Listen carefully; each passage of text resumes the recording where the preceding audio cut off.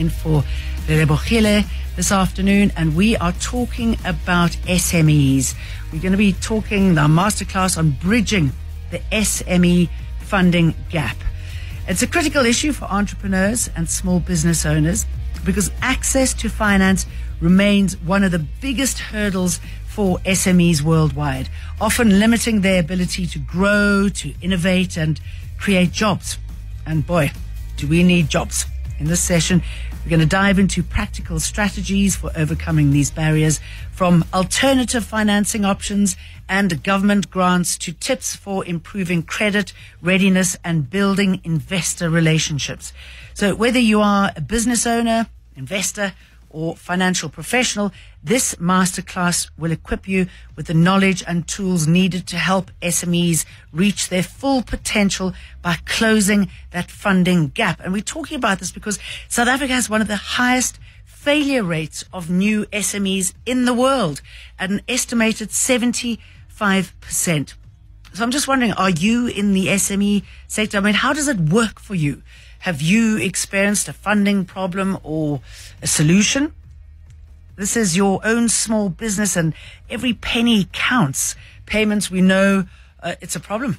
If the government owes you money, it's a problem. Everyone seems to delay. And maybe it's because it's a size issue. They think they can just bully you, but it's unacceptable. So I want to hear from you. I mean, are you in this sector? Have you started your own business? Do you have a funding problem? If you've overcome that funding problem, how did you do that? You can call us on 011 883 0702. You can tweet me at Radio 702 using the hashtag 702 afternoons. You can WhatsApp me on 072 702 1702. You can also SMS me on 31702. 702 Masterclass.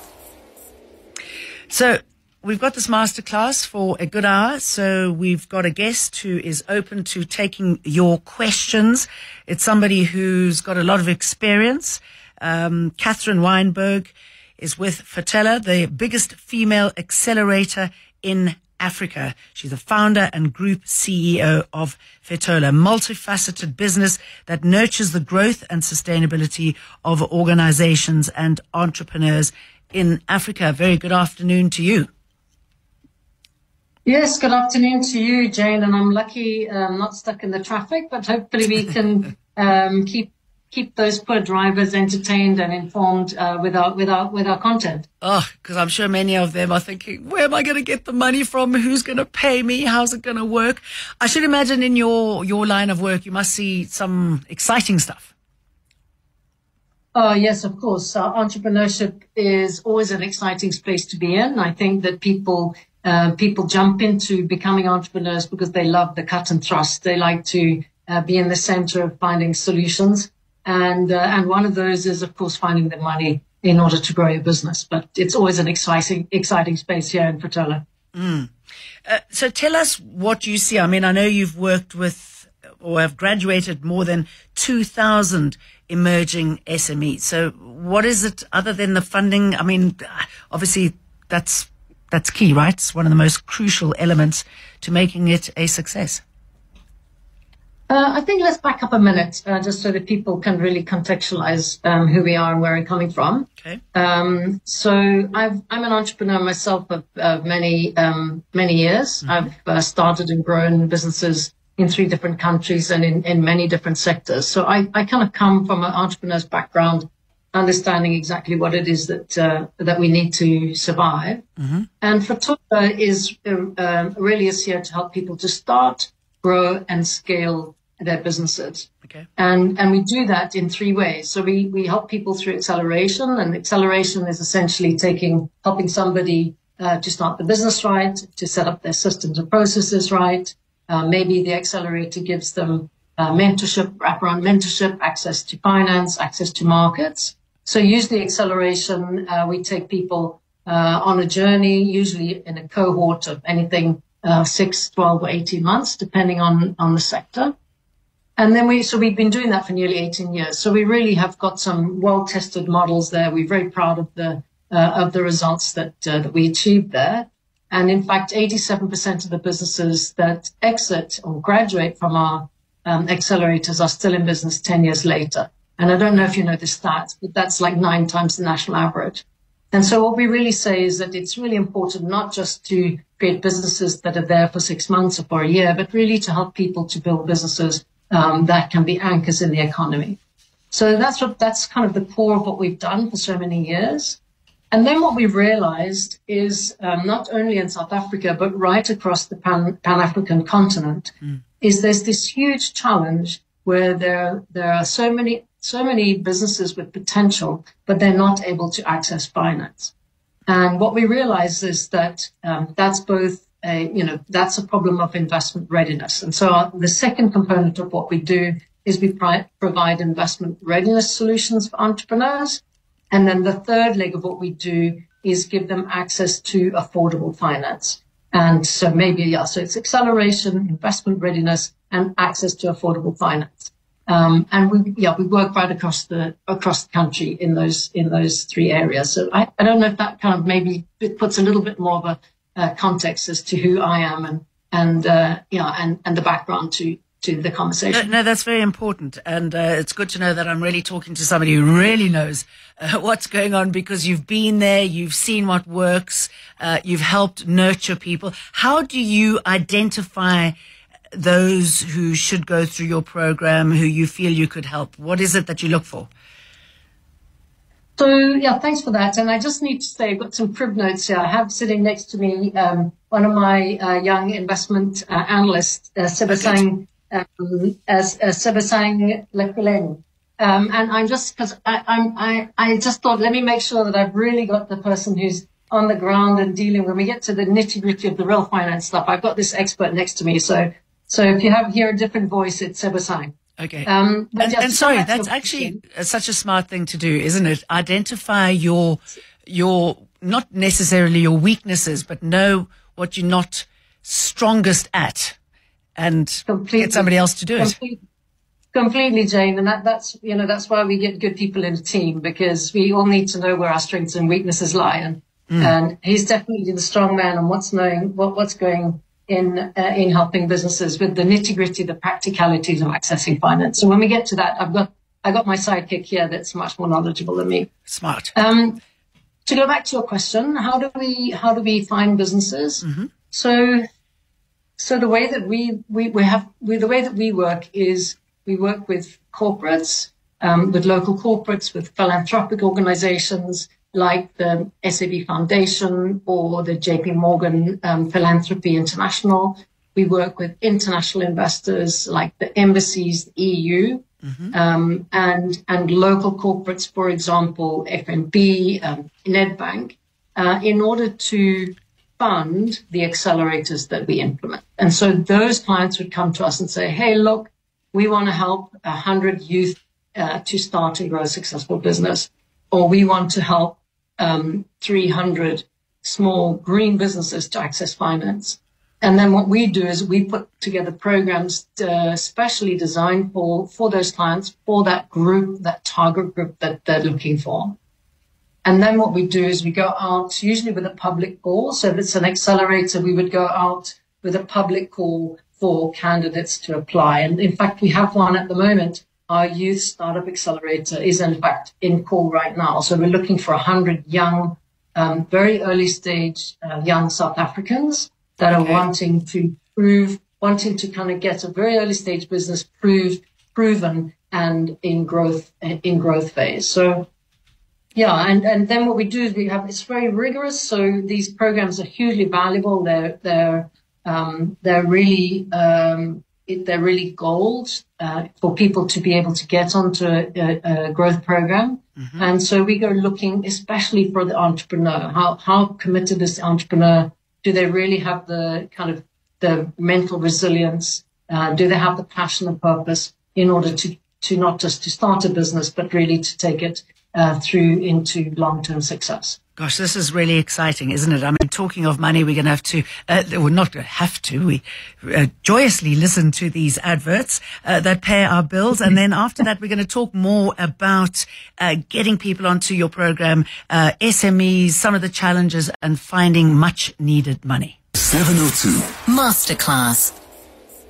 And our masterclass today is on SMEs, how to get funding, how to make it a success.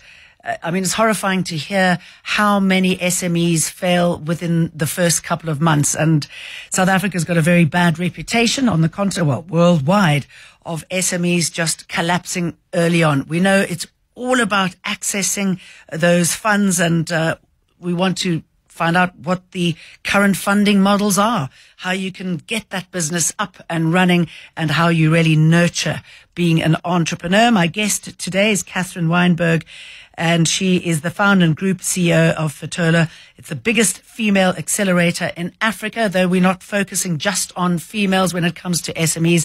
It's the same for everybody, I should imagine, accessing funds. And Sebusang is sitting beside Catherine, and Sebusang is going to talk us through the nitty-gritty when it comes to finances.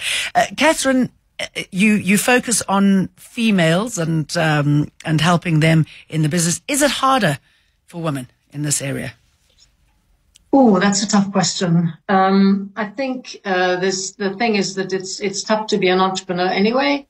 I think it is tougher to be a woman in this space. Yep. And I think it's extremely difficult for women who come from very traditional backgrounds. So if in the daytime you're there leading a team, running a business, making big decisions, and at home you have to go back into a more traditional environment when you're expected to be quiet and in the kitchen, I think that causes huge challenges. And certainly with the female entrepreneurs that we support, managing that kind of dichotomy is something, that always needs to be cared for. Not unsmartable. But I also think women, I mean, sorry, Jane, our experience is that women do very well. And in fact, in our major program, the SAB Foundation Tolwana program, over the last 3 years, I think 9 out of 10 winners have been female, and that's on a pure performance basis. So women do very well in business. We're really good at juggling lots of balls, and early stage business and business ownership is often about the ability to do that. Yeah, that we are. Okay, so let's go back a little bit as well and talk about the state of SMEs, particularly in South Africa, and what is it that we are doing wrong? Why are so many collapsing so early on? What's missing? So, Jane, I think the first thing is that, in South Africa, our economy is not growing fast enough. No. So we often talk about unemployment as the problem. I think it's important to understand that unemployment is a symptom of the problem, and the real problem is that we don't have economic growth. So from the top end, we don't have enough investment into the economy. And that's not stimulating sufficient growth. And small businesses can only feed off what's happening at a greater level. So yes, you can create your own markets, but for businesses to thrive, you need to have a really thriving economy. So it's pretty tough for any small business in an economy that's stretched. I think that's the first problem that we're dealing with. The second problem we're dealing with is that we have this very poor education environment in South Africa. And I think that the figures are quite horrendous. It's something like 5% of matriculants pass maths with more than 60% a pass rate. And so that means that you get people coming into the workspace and into the entrepreneurial space that can't understand basic information like percentages and ratios, which are really fundamental to being able to manage your finances. So I think that's the second component. Then the third component is that what we found is that the ideal person coming to be an entrepreneur is somebody who has both work experience, is educated, and has work experience, and then chooses to become an entrepreneur. So if you have this, you have a kind of backup of challenges that people are not being properly educated. They're really struggling to have the basic work experience, and then they have those challenges coming into becoming entrepreneurs. So I think these things all affect the difficulties that we have in building a thriving entrepreneurship sector. I mean, just yesterday we heard about jobless numbers. I mean, more people are in jobs this quarter than the previous quarter, but I mean, still, shocking. The jobless rate fell to 32.1% in the third quarter. Unemployment rate fell to 32.1%. I mean, that's down from a 2-year high of 33.5%. I mean, it marks the first decrease, but I mean, we still have a staggering number of people who are out of work. Do you think, I mean, obviously SMEs can help when it comes to unemployment. How do people who are unemployed get into this? I mean, what should they be looking for? So I think the starting point is to hustle. So I think that's one thing that's so exciting to see a lot of talk around township economies and informal economies. I'm real in favor of that. I think that and there's lots of people doing basic entrepreneurship training out there. So if there's a young person out there that is struggling to find a job and really wants to find another way to be self-sufficient, I think the thing is to go looking out for some basic entrepreneurship training. And then just start to hustle, if that can just be simple things like using your skills. So maybe I'm good at baking. I make really good fat cook. It's saying, okay, how could I start a business like that? And just even selling, first of all, to relatives, maybe in the church, local church, and then slowly growing the business through local markets and then building up from there. That's something that's available to virtually anybody. And in fact, 99% of businesses that start with little or no money. And so, it is possible. And many people do that, is just to start from seeing a need, meeting the need, and then growing organically. Tell us about the current funding models. What do we have access to?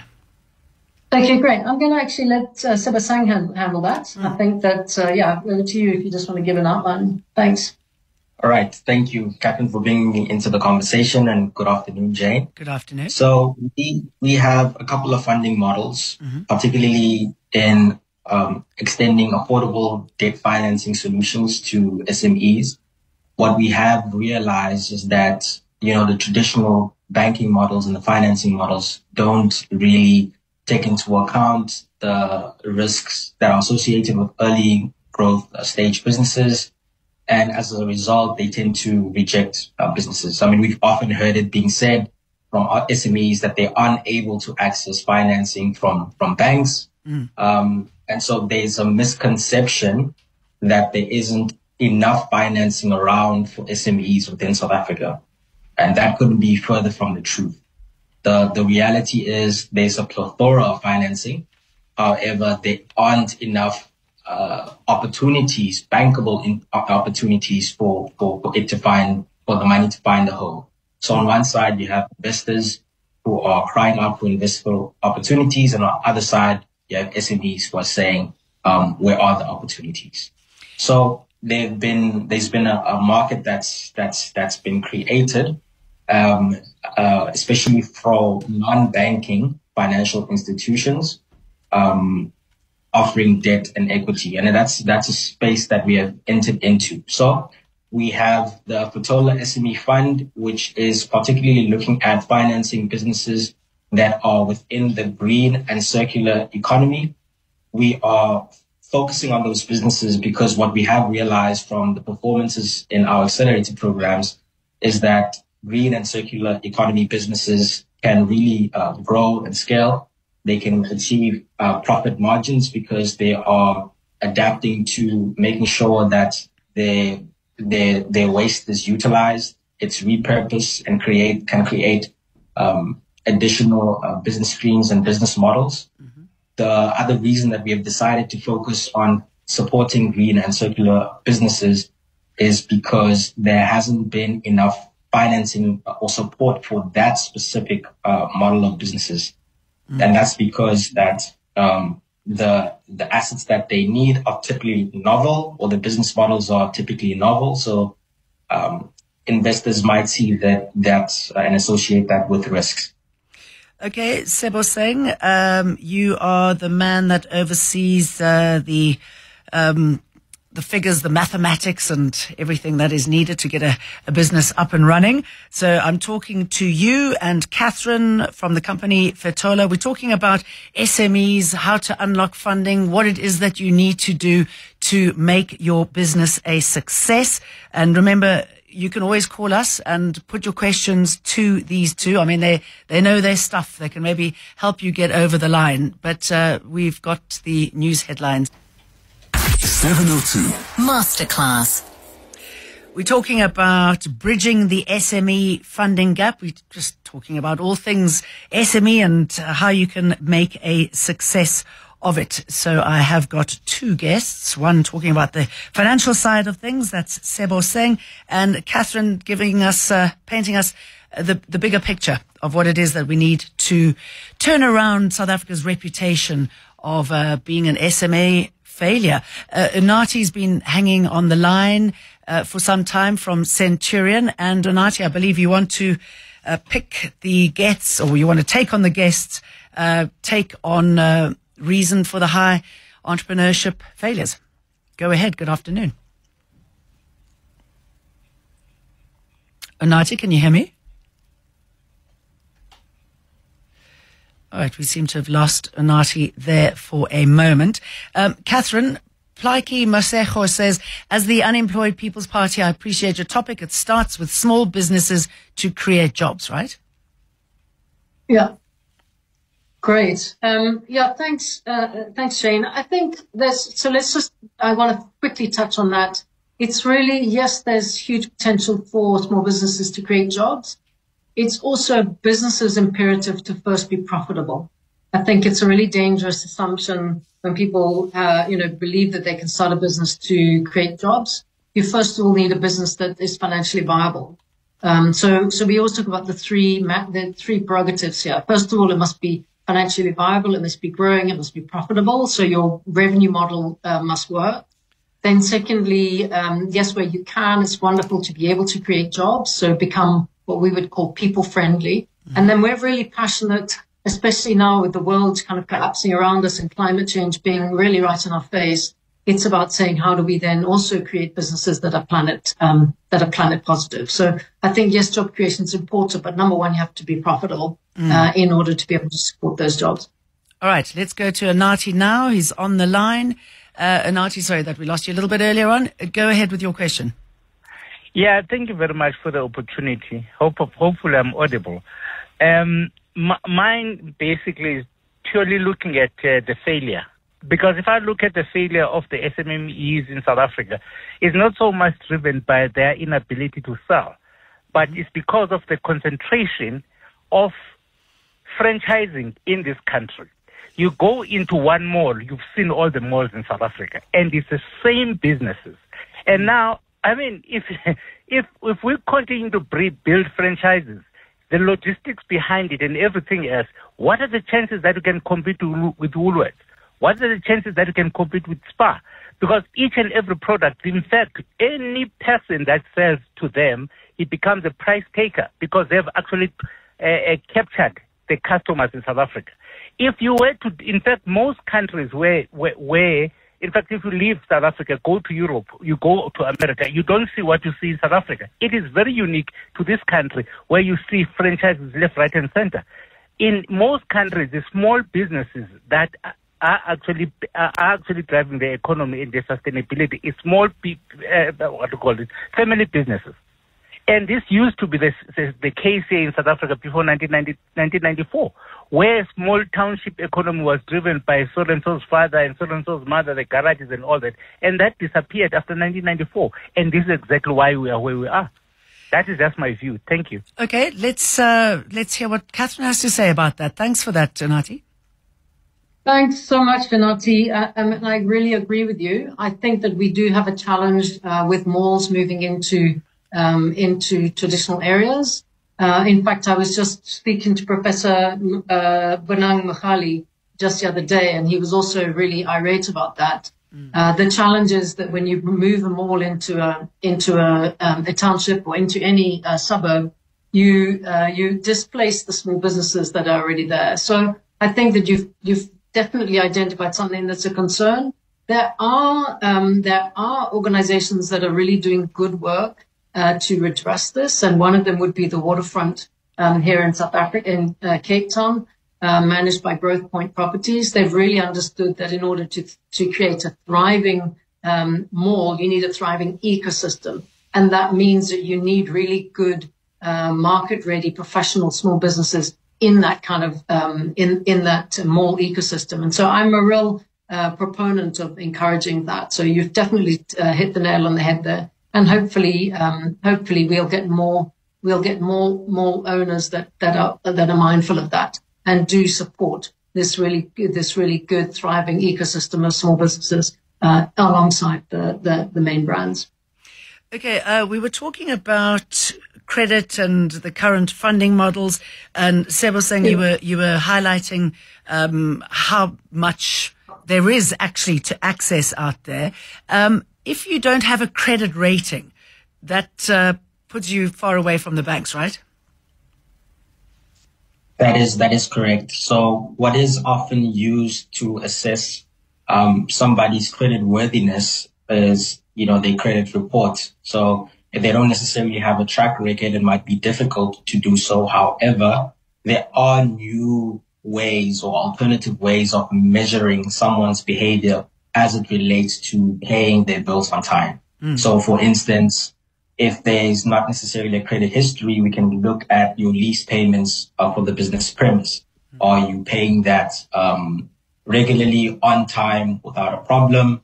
We might even delve into your behavior with money as to what you spend it on. For instance, if you are mixing your personal and your business finances all in one, and we see, monies that are misallocated to gambling, for instance, that would tell us that you are a risky business owner to lend to. So there are fundamental building blocks on the road to being financing ready. Okay. And I suppose some of the no-nos, I mean, unless it works for you, borrowing money from family and friends? So Jane, I want to jump in here and maybe take one little bit step backwards. I think it's just really important that entrepreneurs understand that they need to get the basics right. Okay. And the first basic is they need to be recording their finances. How many entrepreneurs can be in businesses 3 and 4 years old that don't have a basic set of financial accounts? And so the first thing is that entrepreneurs need to get the basics right. Doesn't matter if you're just starting up as a little hustle, side hustle. Make sure that you're recording your finances every month, because that's your passport to access finance. The second thing is to learn how to manage your money. And so Sebusang was just referring to things like, don't put gambling expenses through your business account, separate your business account. Don't overextend yourself on credit. And then the third thing is, if you're wanting to grow a business and access growth finance, it's then about understanding, how do I become investment ready?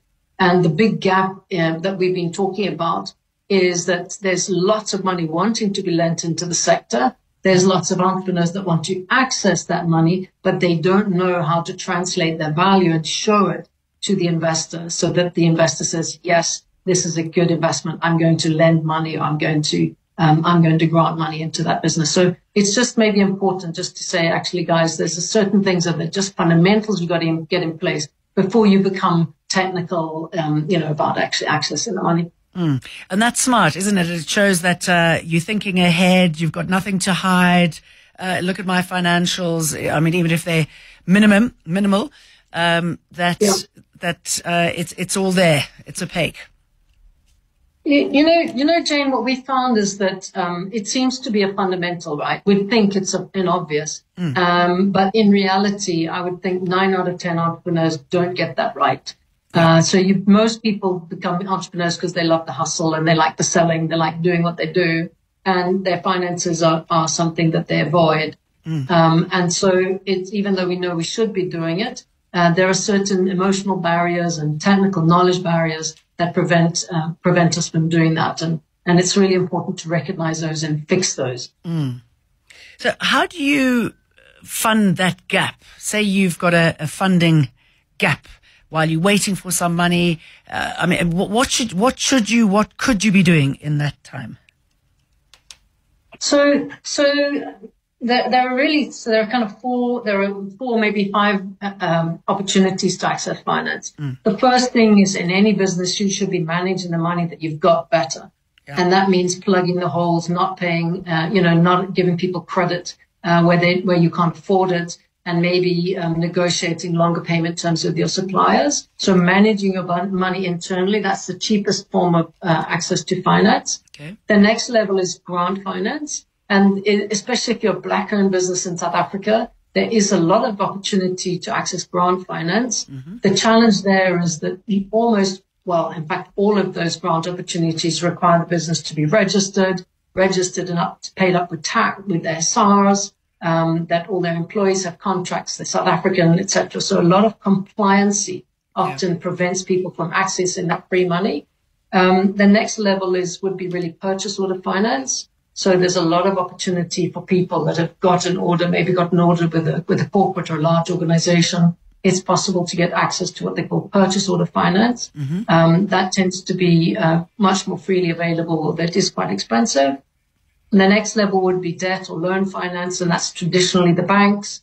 I think the figures there is that only 14 out of every 100 applications for finance actually go through. So there's challenges where entrepreneurs are not ready, or they don't know how to present themselves. And then the last category would be equity. So a business that has really got massive growth potential, there's opportunity to access equity. So just important to understand, for entrepreneurs to understand, there is this kind of journey, this ladder, if you like, of different types of finance to access. Okay, we're going to be taking a spot break now, and then we're going to be talking about competition in the SME field and how you have these negotiations so that you don't get bargained down, and what it is that you should do so that you are constantly making money and feeling secure. Cohen, we're going to come to you, but just give us a couple of minutes. Let's listen to these spots. 702 Masterclass.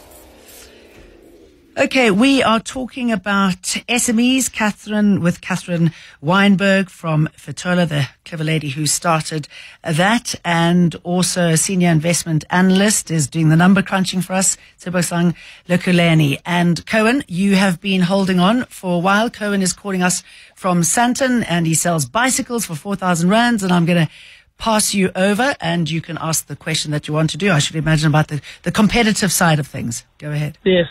Hi, guys. I sell lowrider bicycles. So I sell it online. So I want to try to get into big stores. But the problem is, like, the big stores, they want the big percentage, like 50% of like 4,000. They want me to give it to a 2,000 rand so that they can sell for 4,000 rand. So how am I making money? I can't be compared to big bicycle companies. I'm a small business. So how do I go about that way? Thanks for that, Cohen. Catherine? Thanks for that. I mean, pricing is really an issue, and I think small businesses often struggle to be competitive. What I can only say to you, Cohen, is that it's important that you create a niche market. So it sounds as though if you're going to try and go head-to-head and sell online against others that are cheaper than you, you're in a little bit of a difficult spot. I would rather say back off and say, how do I create a niche? Can I become a niche bike seller to a particular audience that is prepared to pay the prices that I want? So always the suggestion to small businesses is create a niche that you can own, and then it becomes less about price and more about the service and the quality that you're providing. Does that answer your question, Cohen? Yes, in a way, but my product needs to be in big stores so that people can actually see and touch it, because when you're online, they're just seeing a picture. Like the kids that walk around in the stores, they're the ones that actually need to get the attraction, because the people that's online is mostly the parents. Yeah. At the end of the day, this is really about market readiness. So the reality is that we need to be competitive in the market. So just to stand on the side of the retailer, or the big organization that you're trying to sell through, there's a price point that they need to meet, right? So their customers will only pay a certain price. If they go beyond that, they're not going to win, and you're not going to win because they're not going to sell anything. And so it is the responsibility of the retailer to make sure that they're pricing right. But having said that, it also needs to be fair for you. So I think if you have a product that is really unique and competitive, you will be in a position to negotiate. But if your bicycles are just like any other bicycle, and other people can supply it cheaper than you, then you're going to struggle. Again, my suggestion there is that rather than trying to go onto the big stores, which often is not the way to make the best profit, is to say let's stay away from there. Let me continue to sell to my niche market where I can charge a higher price. Okay, I understand. Thanks for that, Kern. I really appreciate you calling in. How hard is it to grow your business? I mean, what should you be thinking from a funding point of view if you want to? Because it really is that challenge, isn't it? Should I hire more people? Should I get bigger, or should I stay the same? So we often get excited by growth, right? People put these big growth targets and they say, I want to double 10x, or I want to, get into Woolworths. And often the reality is that as you expand, your problems expand, your margins reduce, and then you become all about efficiency. And so it depends. I always say there's two types of entrepreneur. There's the entrepreneur that loves the game. They love the hustle. They like, they like the day-to-day thrill of entrepreneurship. And they probably just want to stay small, what they call mom and pop stores. Really, really important, a vital component of our ecosystem. There are a few, and maybe it's one in 10 of those entrepreneurs that really have the appetite to build a bigger business. And then that needs a different type of personality. That needs somebody that can manage a system, that can recruit and delegate. And then you have you open a different world of scale. And it's not for everybody. And then when you do scale, yes, of course, it's absolutely essential that you can access finance, which is at which point you realize, oh my word, if only I'd record my finances better from the beginning. So that's usually when people work out that they did it wrong. And the role of sustainability in all of this and the cost implications there? Jane, we've just completed a really exciting circular economy accelerator with partners Nedbank, JP Morgan, and the Embassy of Finland, and the results have completely blown us away. So if anybody's keen to learn more, please go onto our website and download our report. But effectively what we found is that by teaching businesses about circular economy methods, for circular economy methods for small business, they were able to double their growth rate compared to businesses that did not have that knowledge. Incredible. They increased their profitability by 70%. Wow. They added jobs at more than 4 jobs per business, and then they became more planet friendly. And so I think that what we're proving here is sustainability is no longer a nice to have. It's really central to building a business that's profitable, people friendly, and planet positive. Okay, so sustainability, that there are many avenues in which to access funds if you know where to look. And I should imagine that a lot of listeners would like to get in touch with you and find out more and pick your brains. How do they go about that? So thanks, Jane. I mean, access to green finance is quite tricky. It is difficult. We do have solutions for that. If people want to be matched to funds, they want to find out where do I go for my finance, they should go onto our website, hlolo.com. That's HLOOLO.com.